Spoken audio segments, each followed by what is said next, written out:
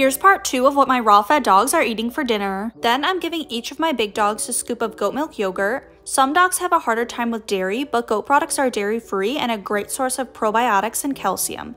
For fruit, everyone is having pineapple to boost their immune system and help with digestion since it has digestive enzymes. Even though Buddy is picky, he surprisingly loves pineapple. Next, I'm adding cucumber slices, which are super hydrating, and Buddy's having dehydrated sweet potatoes instead because he prefers very crunchy foods. Then I'm giving the dogs my homemade golden paste supplement. The recipe for this is in my recipe ebook on my website, kaylakowalski.com. Buddy's getting a turmeric tablet hidden in his ground beef, and finally, everyone is getting fresh basil for antioxidants. Follow for more healthy dog videos.